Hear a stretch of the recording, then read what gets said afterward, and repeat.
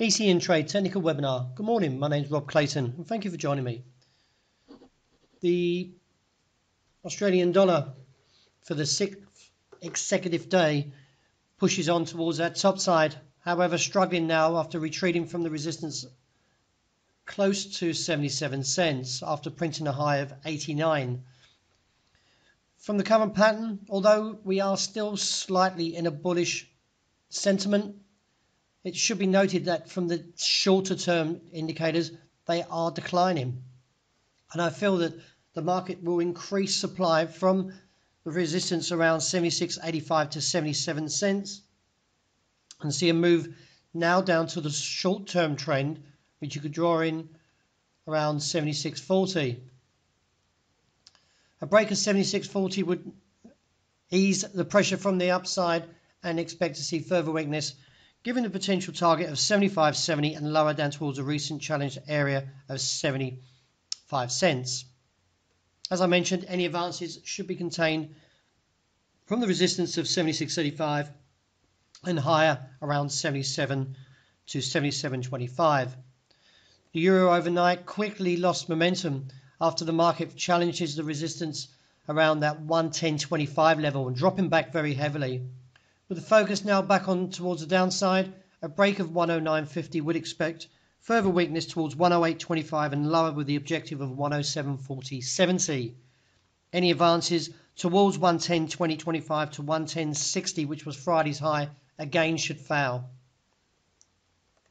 Dollar yen breaking the short-term uptrend now gives some concern that further weakness may be on the cards. However, until we get a break beneath 102.80, 70.80, I still feel that the market can actually achieve the objective of 105.10 to 105.75.80 and reassess from there. However, under 102.70 negates any bullish threat and would see further weakness with an objective of 101.05.30. Well, sterling continued its bull run overnight after breaking above that 122 area and now looks towards the resistance of 123.75.95, currently trading at 122.96.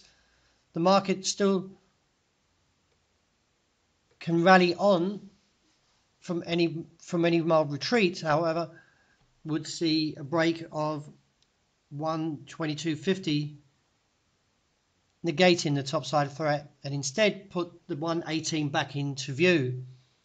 So all eyes on that 122.50 level today, and while intact, I'm still looking towards that 124 level and reassess from there. Gold showing a slightly positive tone overnight and now looks towards a resistance of 12.68.